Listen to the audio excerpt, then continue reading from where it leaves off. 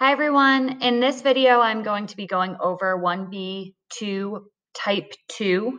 So I'm on page 7 and we're going to be looking at difference and sum of squares today. So I'm going to take you back a little bit, back to unit 1A. If we're in class, we would do a discovery on this. If you're watching this from home, this is just a quick tidbit about what we did in class. So when you multiply polynomials, x minus 3 times x plus 3. Notice these are pretty much the same factor except for different signs, which we talked about in 1A. That means they're conjugates. So I've got x times x is x squared, and then plus 3x minus 3x, and then minus 9. So when you have conjugates, because you have plus 3 and you have minus 3, these cancel out and you end up with no x term in the middle. You just end up having x squared minus 9. So that's coming from all of this, right? It's a minus 9 because it's minus 3 times positive 3. And that's always going to happen when you have conjugates because you have a positive times a negative. So when you think about factoring wise, this has a 0 term in the middle and you have negative 9 on the outside. So that's where this leading question is going. What multiplies to negative 9 and adds to 0? That would be positive 3 and negative 3. So negative 9 is what you'd multiply by, and then you have the two middle terms, which are positive 3 and negative 3. So that's how you would split it back up. When you have x minus 3i times x plus 3i, this you haven't really seen yet, but you have done conjugates with imaginary numbers. So this is x squared plus 3i x minus 3ix minus 9i squared. So in the same sense, because you have the positive and the negative, the middle terms also cancel out. Positive 3ix minus 3ix, they just cancel out. And now you're left with x squared. Now here's the difference between this one and this one.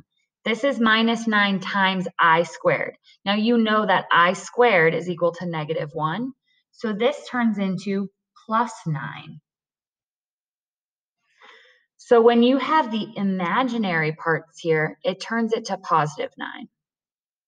So thinking about this, what multiplies to positive 9 and adds to 0, the only thing you can do is negative 3i and positive 3i.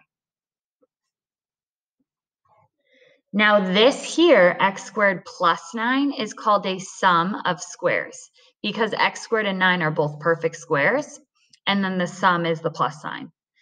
This here is called a difference of squares, same reason for the squares, but the difference is the minus sign.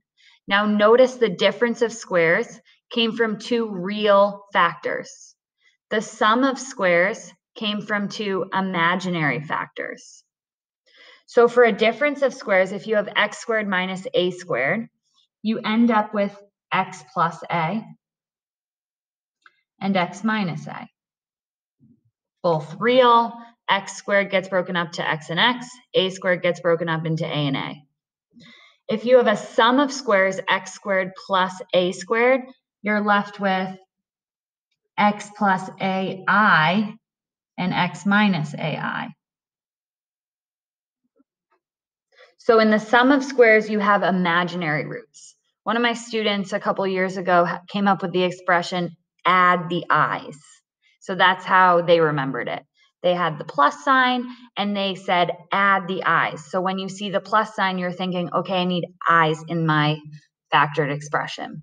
So let's do a couple of examples before I end this video.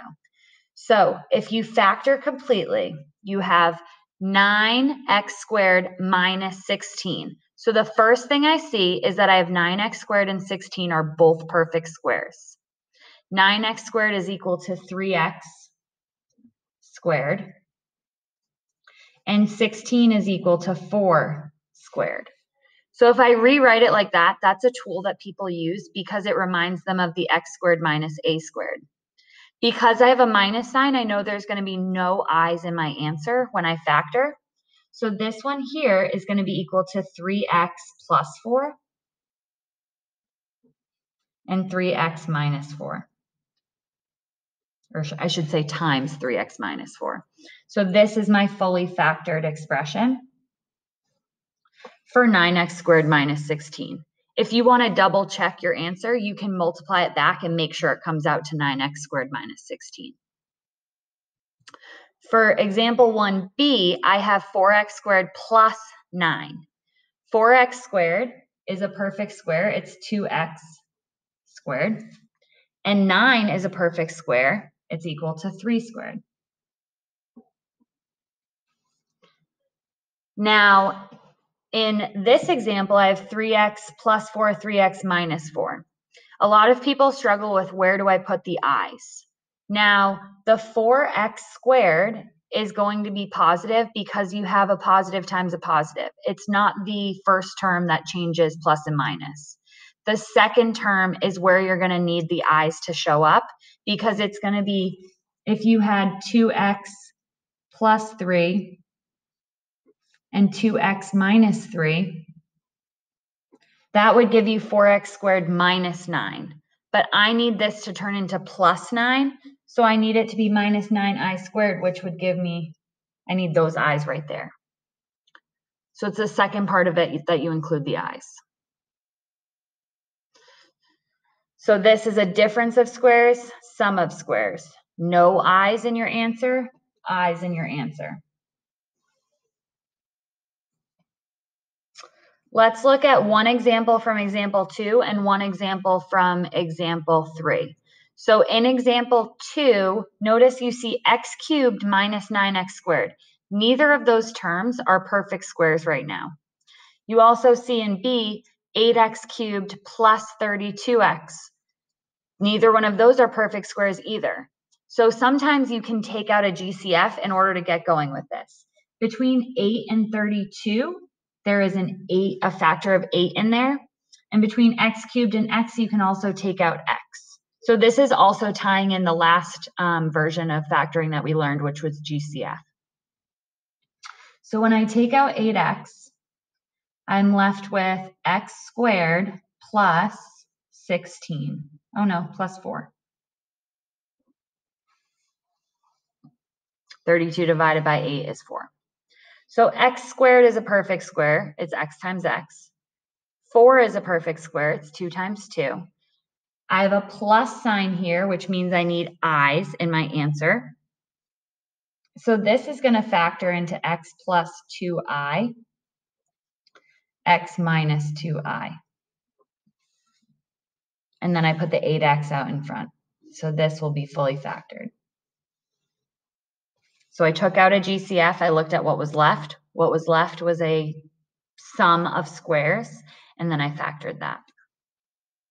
Be very careful that you take out the full GCF when you do this. All right, the last one I'm going to do is 3a. So this one is x to the 4th minus 256. X to the 4th is equal to x squared squared. So that's a perfect square. Actually, any even exponent is going to be a perfect square because if you think of the power rule, you would have something squared to get to an even exponent. So I have x squared squared minus 16 squared. Minus sign means that's a difference of squares. So that tells me this is going to be equal to x squared plus 16, no i's, and x squared minus 16. The reason I wanted to do this problem is because we're not done yet. I see x squared plus 16, and that's a sum of squares. I see x squared minus 16, and that's a difference of squares. So now I have two factors that I can take even further. So x squared plus 16 is x squared and 4 squared, right? So this is going to factor out, there's a plus sign, so I need i's. So this is going to be x plus 4i and x minus 4i.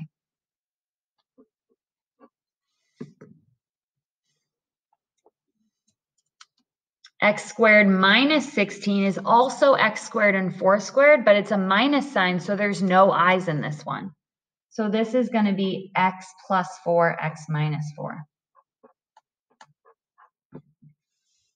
So your fully factored expression here is x plus 4i, x minus 4i, x plus 4, x minus 4.